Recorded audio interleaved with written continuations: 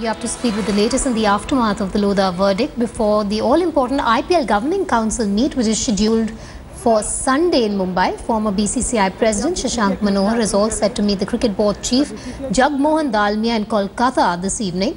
The future of Chennai Super Kings and Rajasthan Royals franchises as well as IPL itself is in doldrums after the Lodha committee suspended both teams. Now, Rajiv Shukla, if you remember, yesterday spoke exclusively to India Today and has said that IPL will have 8 teams by the next edition, which means that the BCCI and the IPL need to decide whether to terminate the Chennai Super King and Rajasthan Royal agreement and invite new tenders or try to sell off existing teams to buy new ones.